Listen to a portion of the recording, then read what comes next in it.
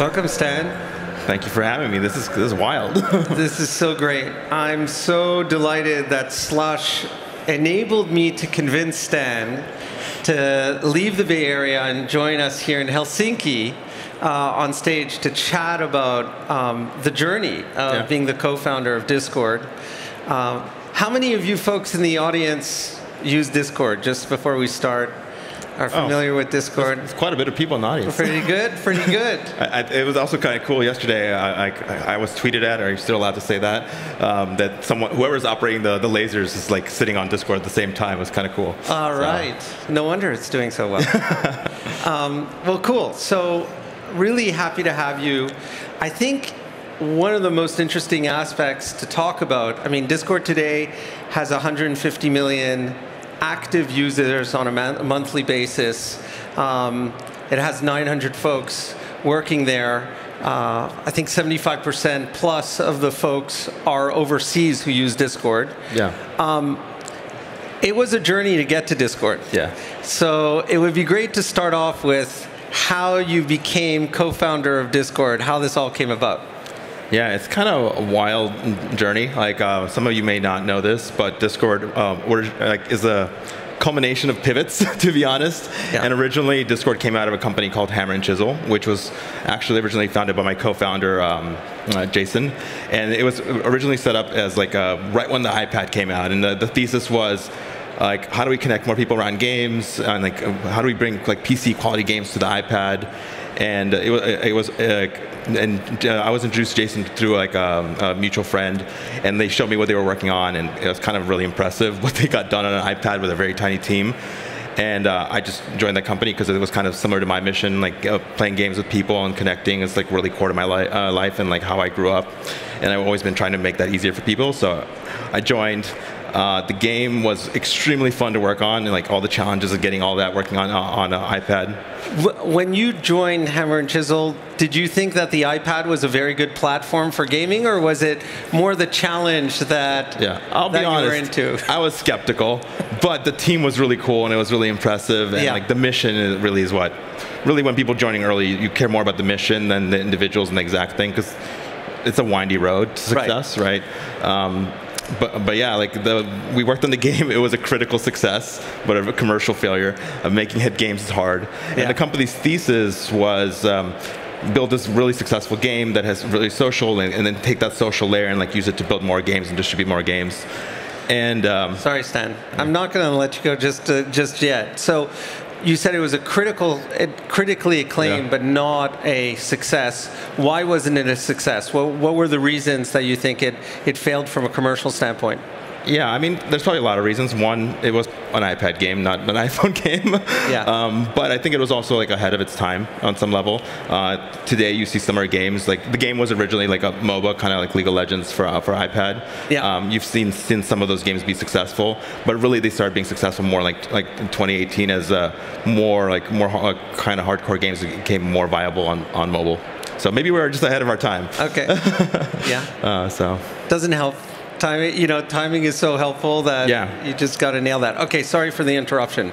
Please carry on. Yeah. So the thesis was we could do this and build a social layer.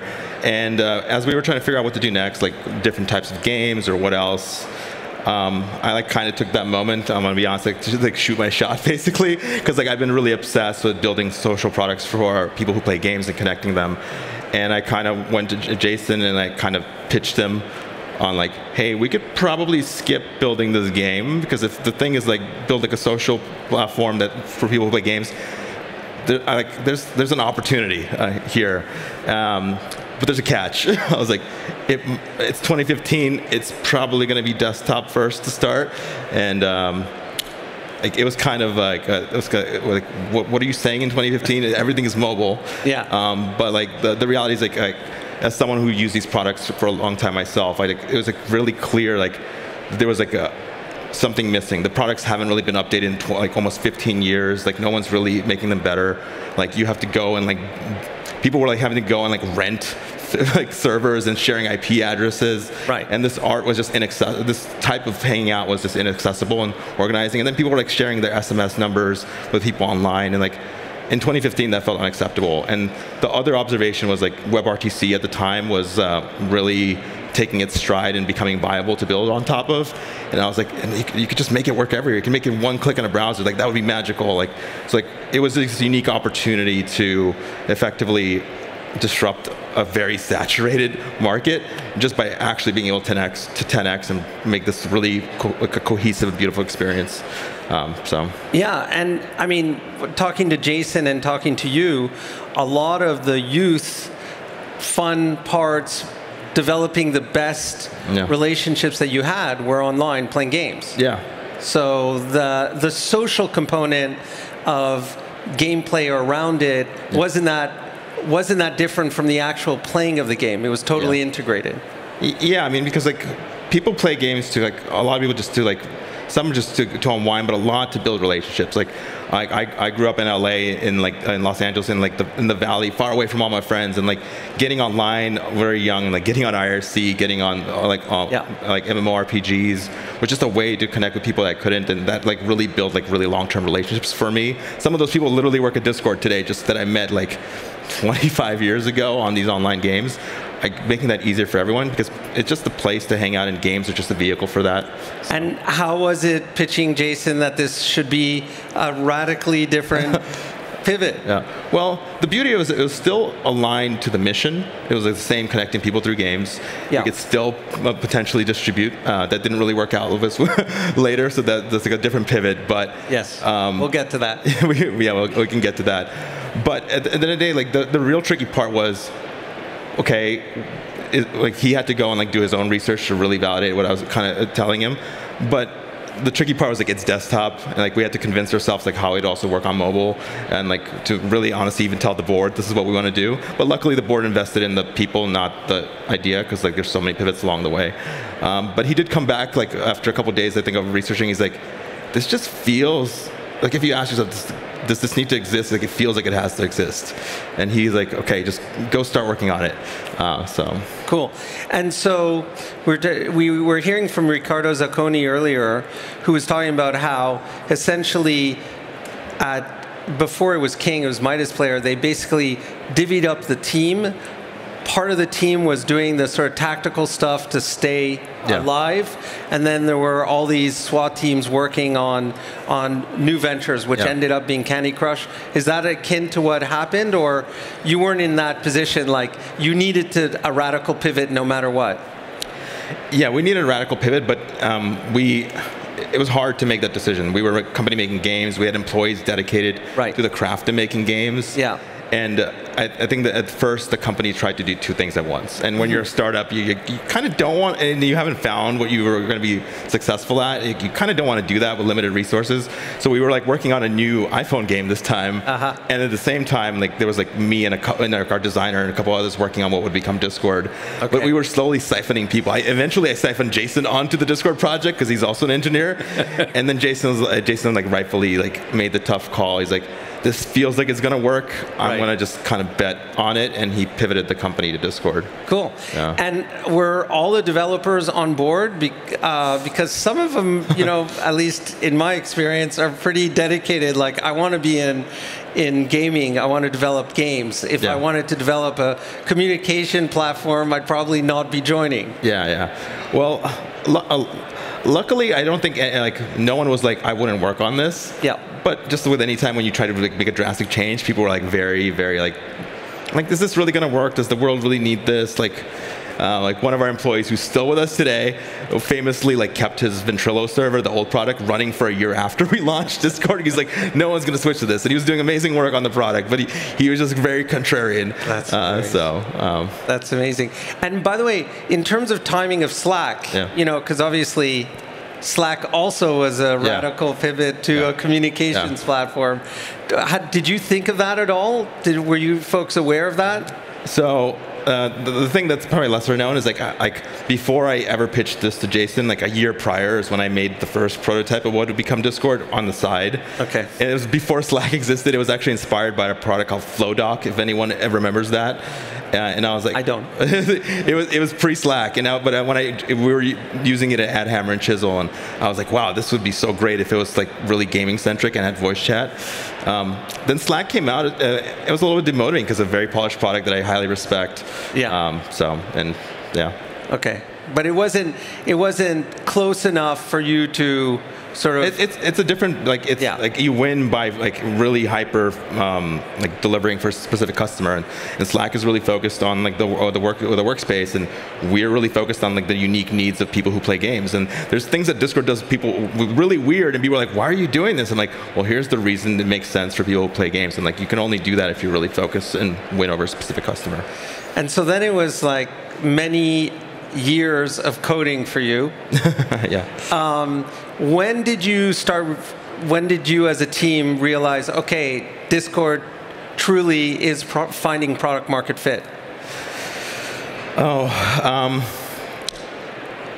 So it depends. Like you can always like find product market fit at like earlier stages, but like can you get to the next stage, like crossing the chasm thing?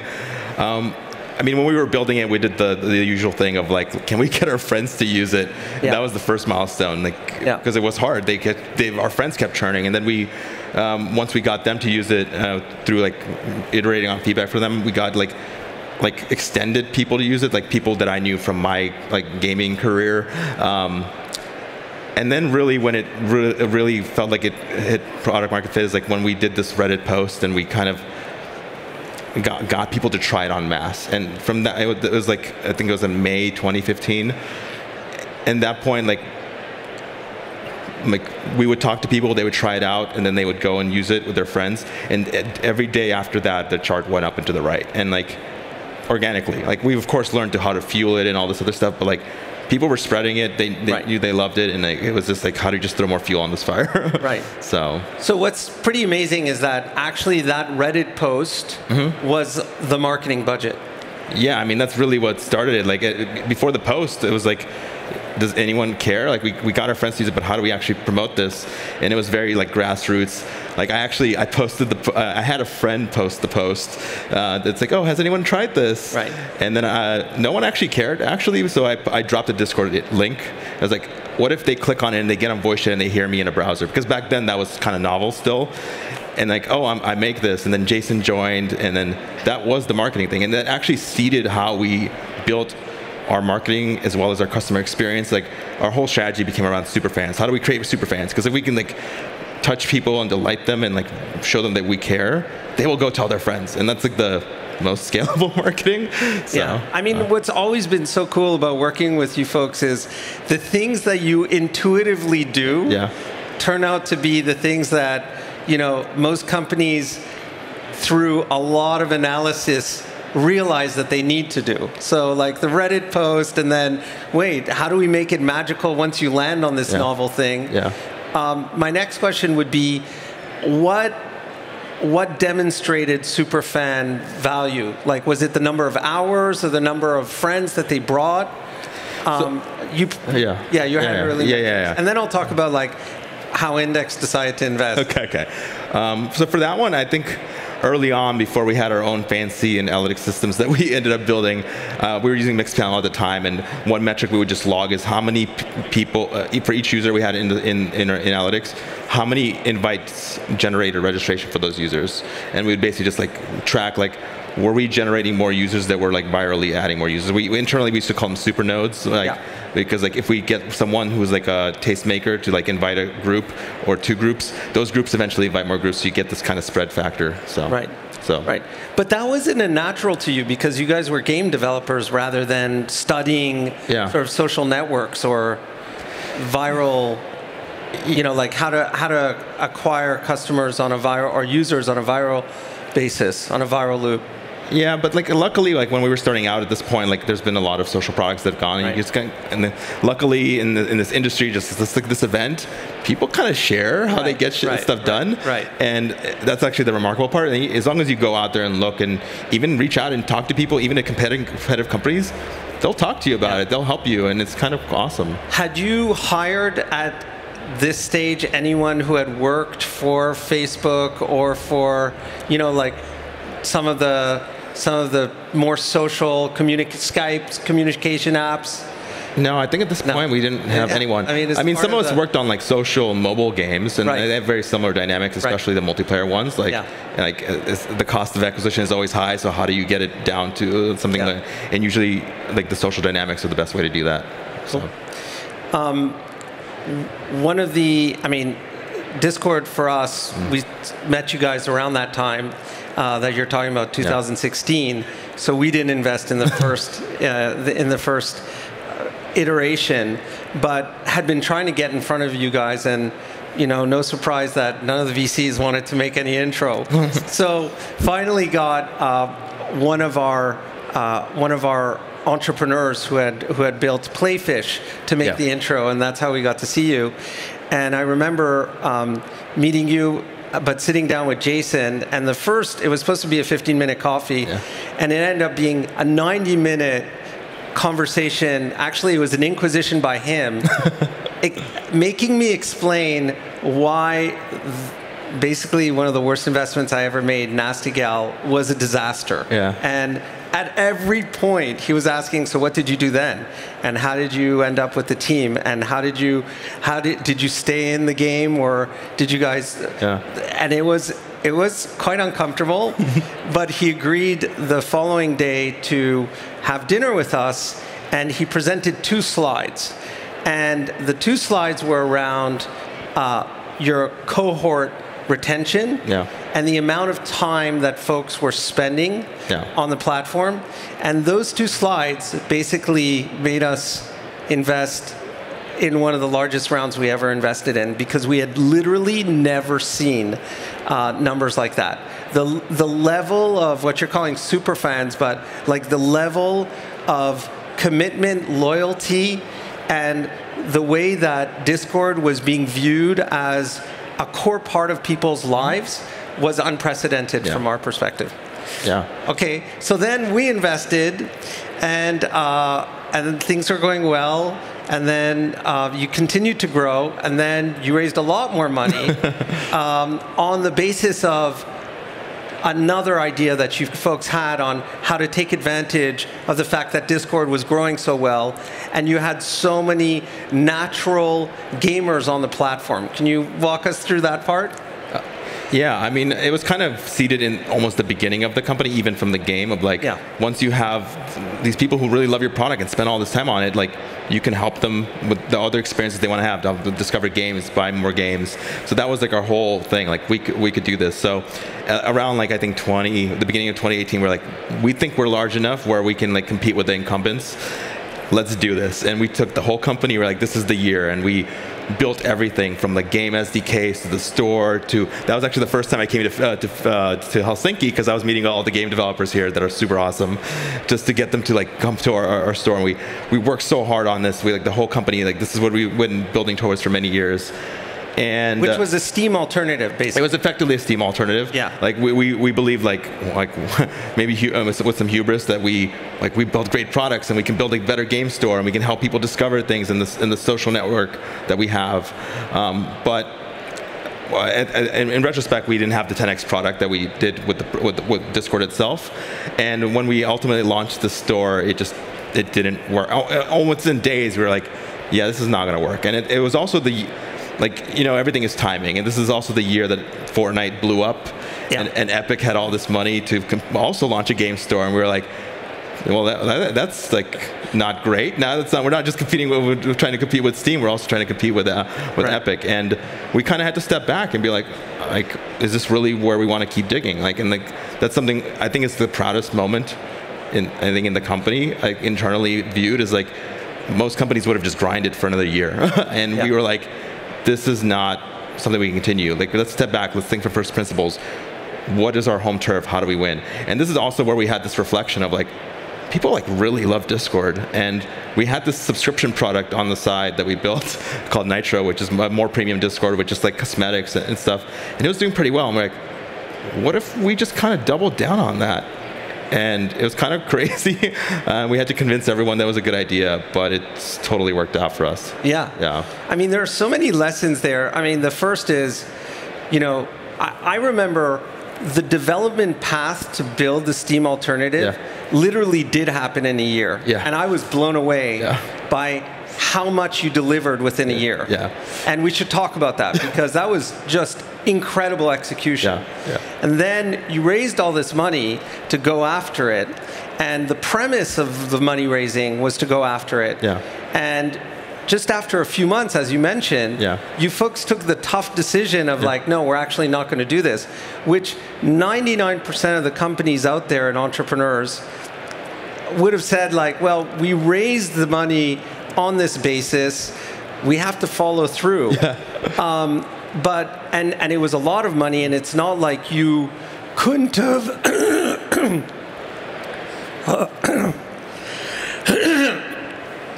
sorry, that's embarrassing. It's all good. You couldn't have carried on for at least a little while.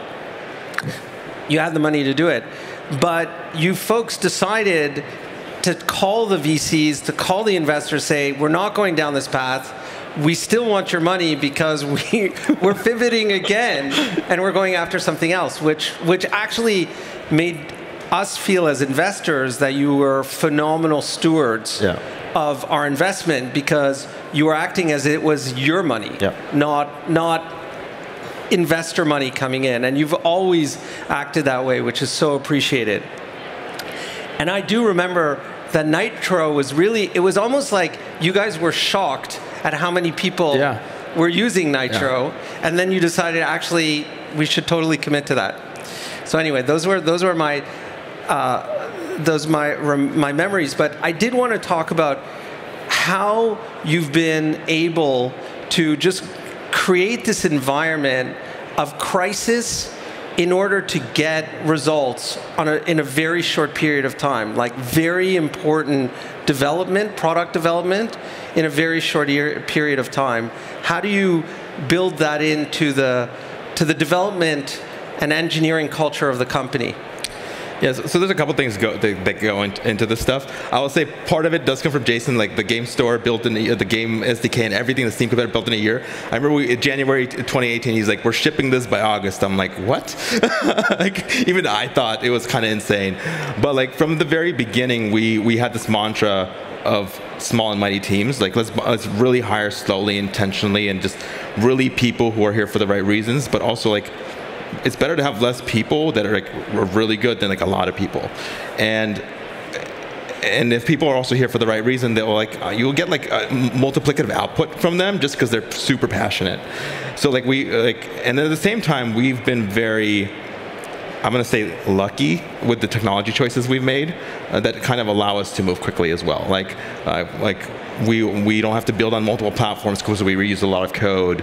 We have a lot of systems to test and get stuff into production super quickly, and we're just not afraid to take risks. Like for example, the example I'll give for building the game SDK.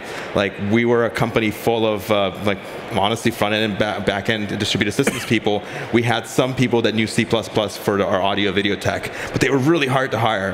And the thing that game developers need in SDK is like it doesn't take any resources, and we're like, well, we don't have enough C++ people to get this done in 9 months. What if we took a risk and on the language Rust, because it seems like it would be much easier to learn for people who are not like really deep in C++, and we just took that risk. And we had front-end engineers like writing Rust, and they were just like, cool, I guess that's what we're doing now, which is very much a very different mentality. That's what we hired for, like do whatever it takes, so just learn new things, don't be afraid, really growth mindset. So. And how, because you're 900 people now, so like how has it been to maintain that level of urgency and that level of quality as you've grown? I'm going to be honest, it's been a lot harder, and especially happening during the pandemic. Right before the pandemic, I believe we had about 250 employees, and we're over 900 right now. And our service exploded, and we didn't want people overworking. That wasn't fair to them, so we immediately went into hire mode. But like many companies made the same mistake, even though we said we wouldn't, of really not checking our hires over time and like not doing the due diligence of like, was a successful hire. And we kind of slowed down. We kind of lost a lot of that edge. And about a year ago, we kind of went back to the team and said, look, this is not like what we originally set out to do. This is actually our expectations. We reset them all, and actually told people like, if this is not for you, like it's okay. Like that is totally okay, and just made that people's choice. But and since then the velocity's increased quite a bit. But we've also flattened the company a little bit. Yeah, we were scaling for the next version when we didn't really need to. Cool. Stepping back and like thinking through like what do we actually need, what is most important. Right. Just to change the topic a bit, it's been interesting to see how Discord is so culturally relevant for a lot of new themes like Web3. So much of that discourse or conversation was happening on Discord, and now with AI and Midjourney. Why do you think that's the case? Like, why is Discord so relevant for those new cultural movements? Yeah, I was like, it's a very interesting thing. Like, if you step back to like what we built, like we built for people who play games online with people. Yeah. And like there's certain things that they needed. They needed pseudonymity when you're playing with people online. You usually have a different identity, but it also is a way to keep yourself feel safer and more comfortable. You needed tools to control like who's allowed in your spaces. And you needed it to like work like in a web browser, be super accessible. And there's a couple other things. If you really kind of step back, that's very similar to like organizing online to do something like collaborate on like a Web3 project or collaborate on like a new like AI model or playing with Midjourney. And actually, like we didn't really realize we were doing this when we were building Discord. And the other part was we made our platform extensible because people who play games typically need very specific needs for their gaming groups, and they usually have someone that knows code in their group. So Discord is extensible. So like if you take all that, it's like it's like the same need. And the other thing is that a lot of the people that love these things and spring up, guess what they do in their spare time? They play games. Right. And what we found with our users overall is they play games on Discord, but they love other things. Right. And they just kind of take Discord to those things. So Discord, like where else online can you really get to a place with a couple hundred people and talk in real time? Like just in a moment, like in real time chat and really have a conversation. I remember when I was back before the world of Discord, I would get on IRC to ask a programming question. And like people would reply like a day later. Like it was not great. But because people are always on Discord and you ask a question in one of these communities, there's always someone to reply. It's kind of magical. Yeah. And sometimes you can even find like the person who created the thing. So I waited for Time's Up to make sure that it's a short question, a short answer, because this could last a long time. But I would love to get your sense of AI and games and how you think about that. Like how important is that going to be in game creation? I'm super excited about this. Like I've met with a bunch of people already working on this. Like the velocity for concepting and like creating a lot more content, creating a dynamic content is just going to be. It's really going to create experiences like we've never seen before. And like first you'll see it, and you're already seeing it with like how do we concept faster, like and then turn it into models. How do we get into playtests and playing stuff? And then it will probably turn into fully dynamic worlds. Some of them are a little cringe right now, but if you think about it, it's the worst it's ever going to be at this very moment. Nice. And it's already impressive. So awesome. Great way to end. Yeah. Thank you so much, Stan, for making the trip and for sharing all this with us. No problem. Thank you all. Thank you. Thank you, sir. That was awesome.